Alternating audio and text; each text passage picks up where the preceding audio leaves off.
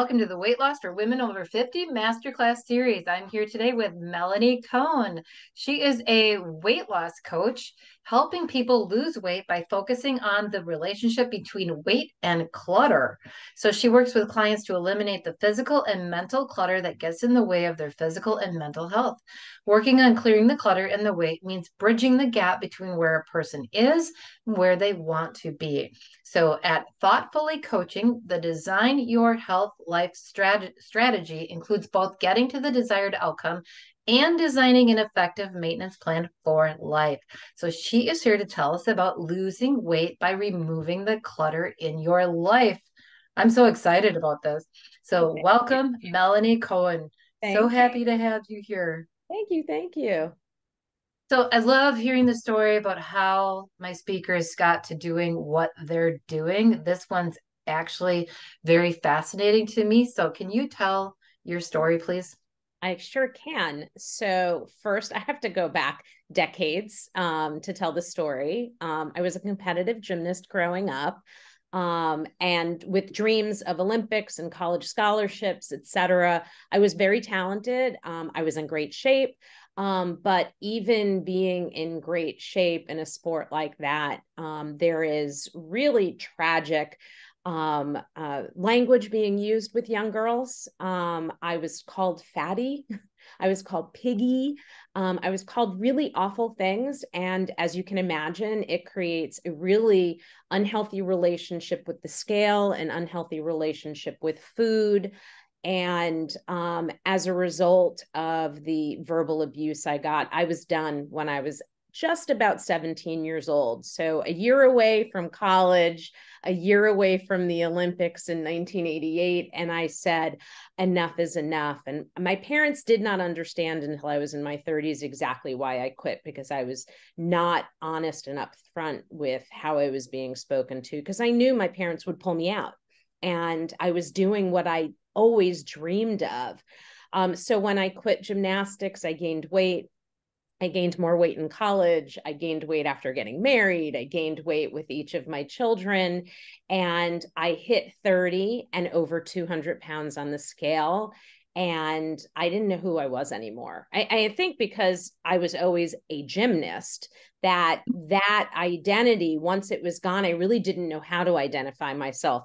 I was a college student, and then I was a wife, and my job title was my identity, and then mom. And I felt like the word fat came before all of those things. I wasn't a mom, I was a fat mom. I wasn't a wife, I was a fat wife. I wasn't a regional merchandise manager, I was a fat regional merchandise manager. And it was at 30 where I said, enough is enough. I feel like I wasted my 20s, and I want to be proud of who I am, happy and comfortable in my own skin. So I started a weight loss plan. I lost 65 pounds. And literally the day I reached my weight goal, I became a weight loss coach, which I did for 20 years. And last year was the year that I said, let's dig a little deeper on why we are challenged with weight. Not just, oh, I need to eat this way or drink more water or move more, but rather there's something going on in here if I'm not making all of those things happen. Because I think legitimately and logically, we all know more fruits and vegetables, track what you eat, drink more water, exercise, but that knowledge isn't enough. True. Well, I am certainly happy that now you're a weight loss coach and you're here with us. Thank you. Thank you. So you're here to talk about losing weight by removing the clutter in your life. So, what does clutter actually mean? Well, clutter means a lot of different things. There's physical clutter, all the tchotchkes and thingamajigs that have been passed on to us from family members. It's jewelry, it's clothing, it's photographs. Now it's digital, the amount of emails and documents and photos that we have on our computers and laptops and phones and tablets. And then I think the most significant clutter is just the emotional clutter. It's the mental clutter. It's the calendar clutter. It's all of the things that we have going on in our life. And once we get overwhelmed by clutter, whether it's the physical clutter in front of us or the mental clutter in our heads, we shut down. We just don't feel capable of doing any of it. So why even bother with any of it? And for most of us, when we're stressed or overwhelmed, we lean into things that make us feel good, like food. There's Mhm. great comfort in that. So just the stress associated with the clutter in our lives, we can lead to negative and unwanted behaviors with respect to eating. If I've got clutter around me, I don't have room to pull out my yoga mat and exercise. If I have a cluttered kitchen, I'm less likely to pull out the cutting board and the knife and all of the beautiful fruits and vegetables and prepare them. I'm probably more likely to pick up the phone or open an app and order in. Or if I'm bringing food into the house, I'm probably doing a lot of like quick and easy things to make that often are higher in fat, higher in sugar, more highly processed. So clutter can get in our way of, the positive and helpful behaviors we want to see ourselves practicing, in addition to the behaviors that the clutter can lead to.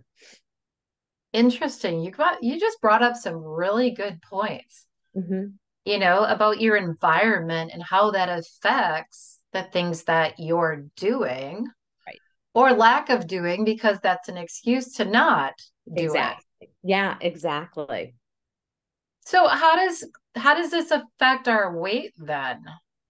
Well, I think most of us know that stress cortisol levels can create challenges in weight loss in and of itself. I Right. could be eating right and I could be moving more and doing all of those things. But if my stress level is high, chances are I'm going to struggle with weight loss. And as women over 50, we know that only gets harder.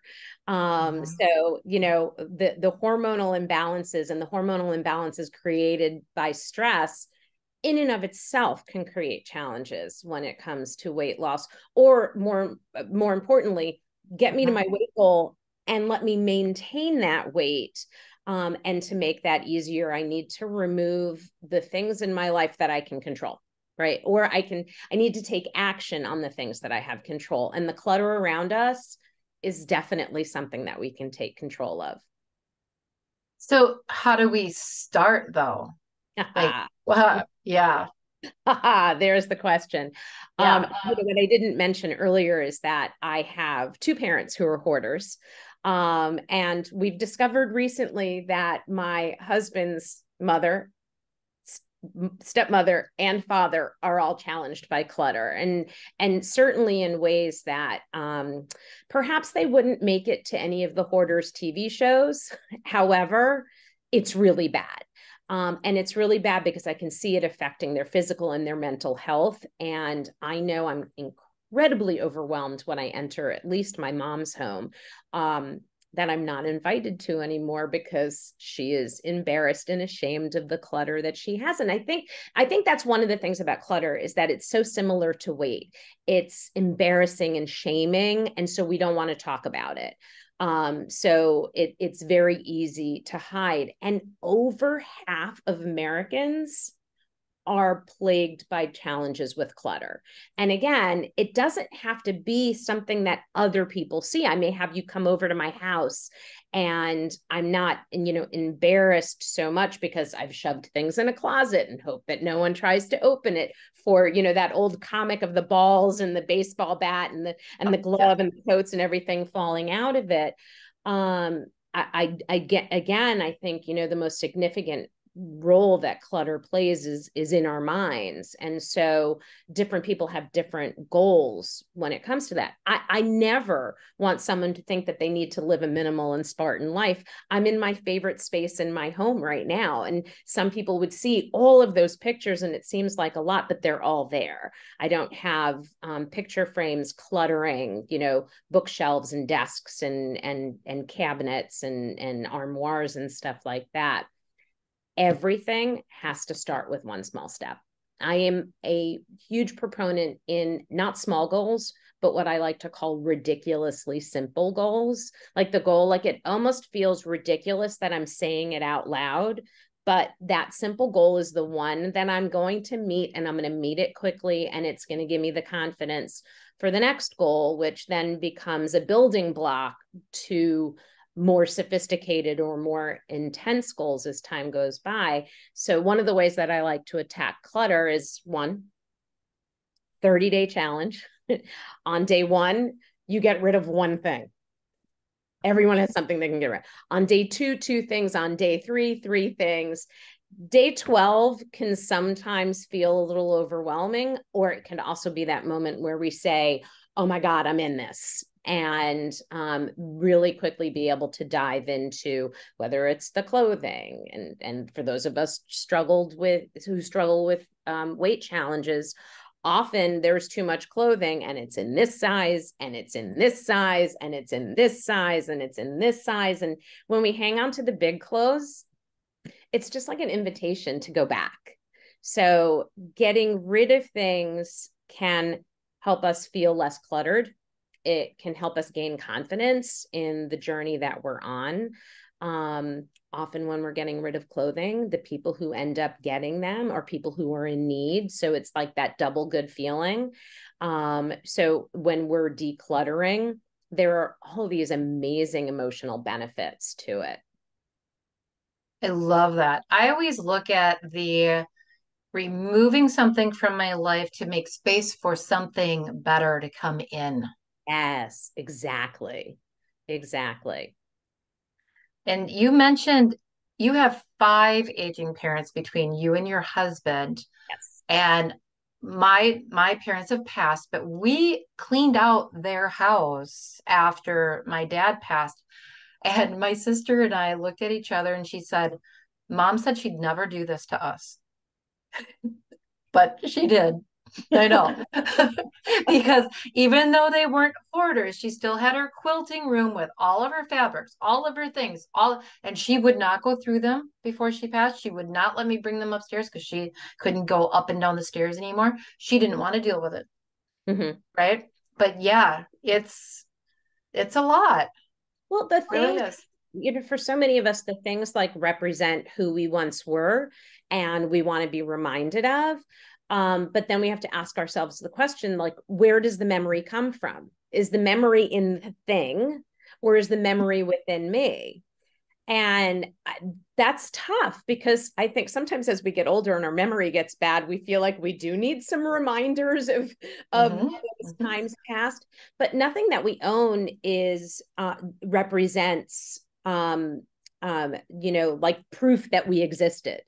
You know, Yeah. which is like an epithet and on a gravestone, or it's a photograph, that hundreds of years later we hope someone says, well, great great great great great great grandma Melanie was a gymnast, or great great great great great great great grandma Melanie was a life coach. I'm not sure there needs to be like objects to represent those things.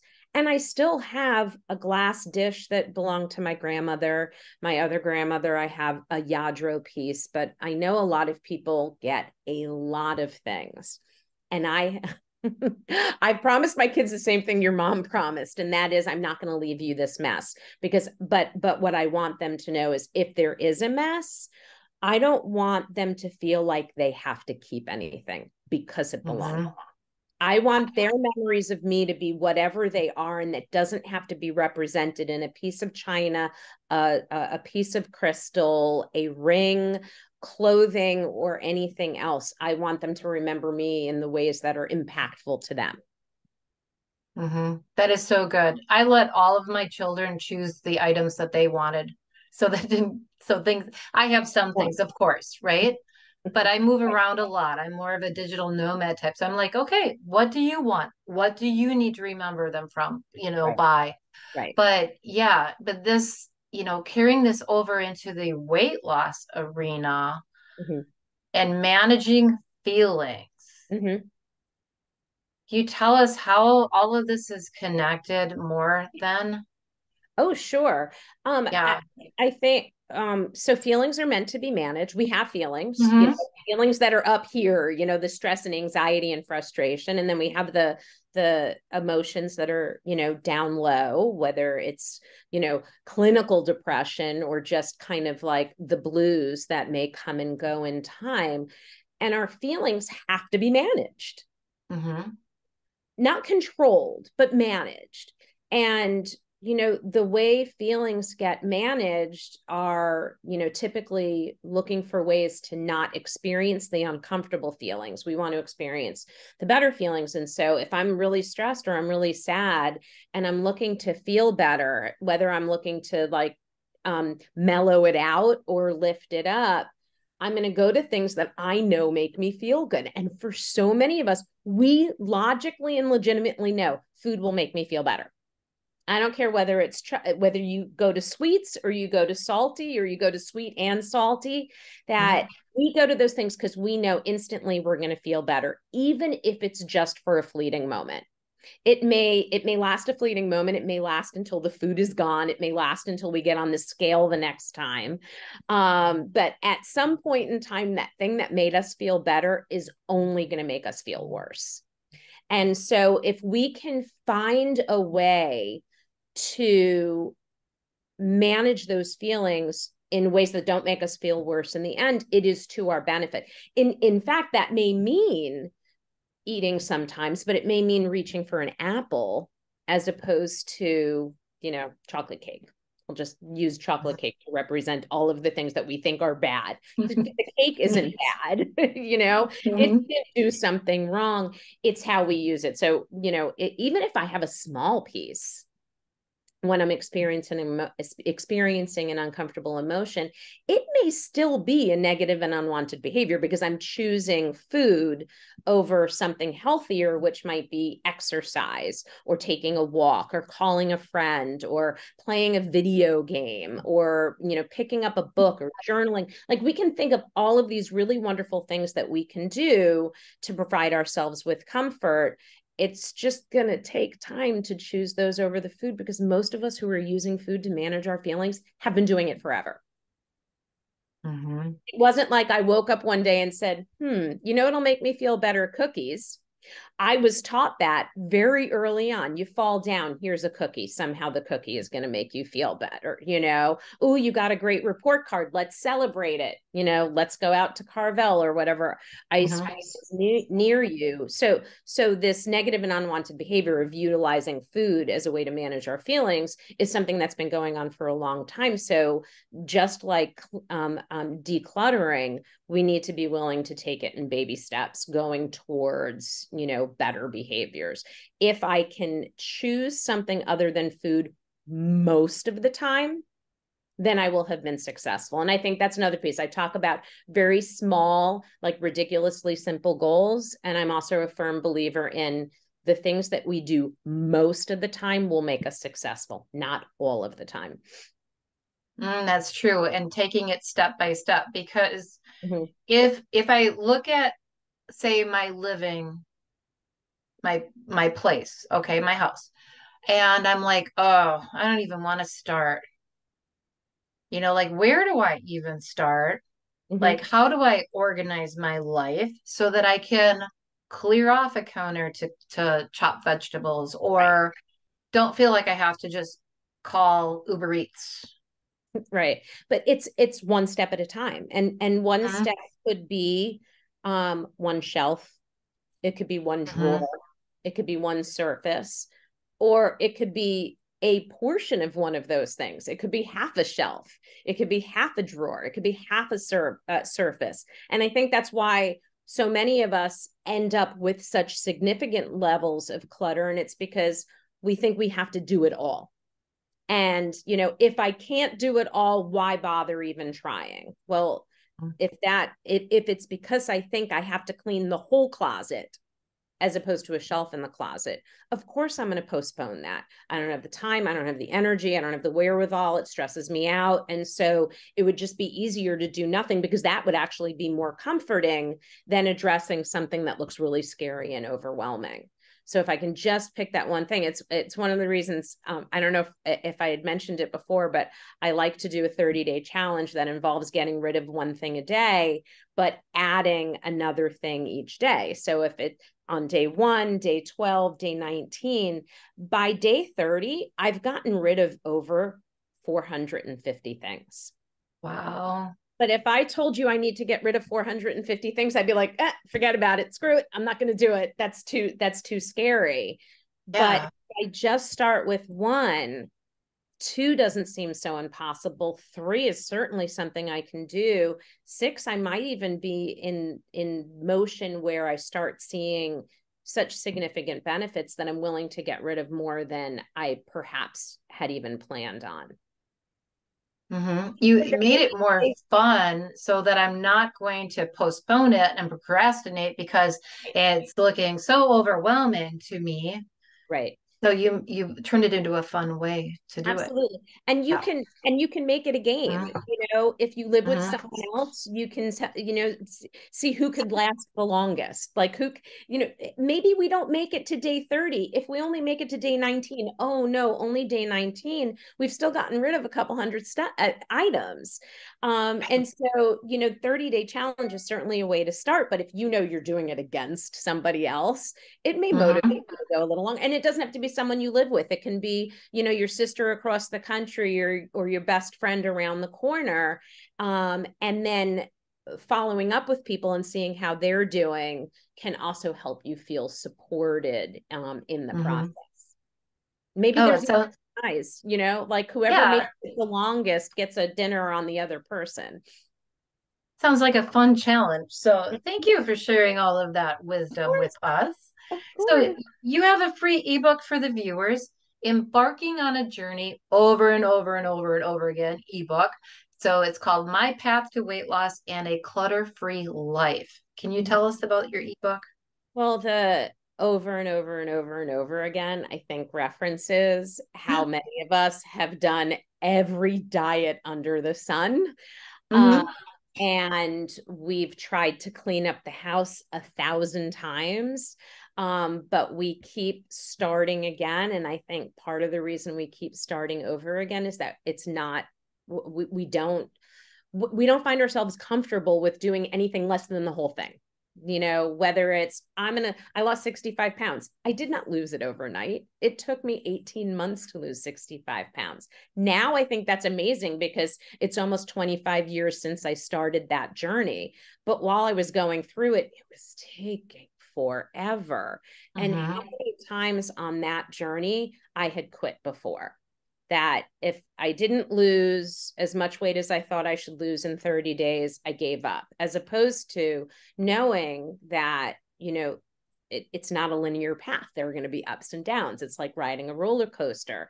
And so I think it's really important to address any aspect of the weight loss journey, whether it's mindset related, food, activity, drinking water, that all of those things are things that we need to do consistently most of the time in order to stay with it, as opposed to, there I go. It's Thanksgiving. I give up. I'll start again in January, and then January 3rd, January 4th, January 9th, and then we finally start doing it. But somehow we missed out on that perfect opportunity to get started. And February rolls around and I've quit again, as opposed to just looking at it as a path that we're on.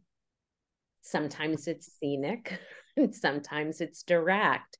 But the implication that I keep falling off means I have to get back on, as opposed to, well, I ate a lot on Thanksgiving and it was lovely and Hmm. it was wonderful. And then Friday was a different day, as opposed to the I'm off and on the trend again.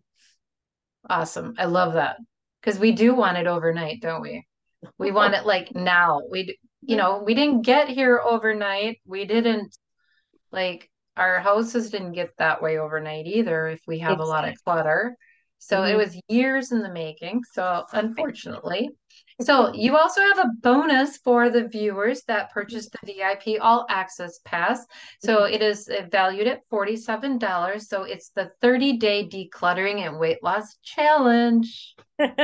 So it goes back to that, you know, what can I do for 30 days? And included in that also is 30 days of tracking what you eat, 30 days of incorporating more water into your life, and 30 days of incorporating more activity in your life.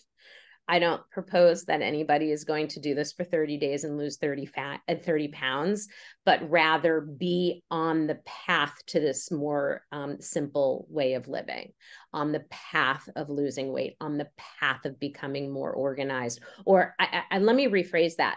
We don't get organized. First, we got to get rid of the stuff. Then we can get organized. And I think that's something that also gets in people's way, is they're constantly organizing things. But if you're organizing the things that you need to get rid of, then of course it's going to be overwhelming, because you can't keep reorganizing the same things over and over again. And so that first 30 days is really about implementing these habits in these 4 areas, and then growing from there.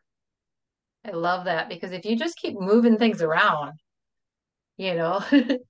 So, any last piece of advice or actionable step you'd love to leave the viewers with today? I think I said it already, but I Okay. will reiterate it. And it's that idea of slow, steady, and simple.